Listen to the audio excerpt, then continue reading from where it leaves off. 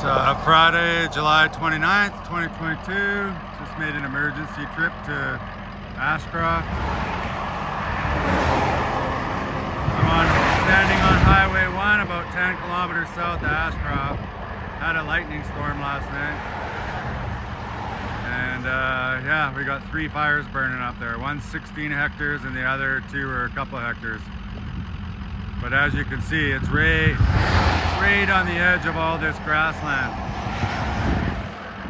And it's pretty much all grassland from here to Ashcroft. So I'm pretty sure the wind's blowing southwest, so it's blowing towards Ashcroft. So I went and got a whole bunch of beer and food and water. And yeah, good for a couple weeks now.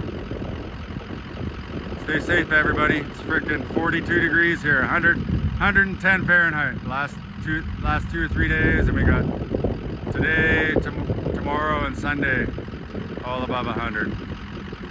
So good luck, firefighters. Hopefully you get that sucker out. Take care.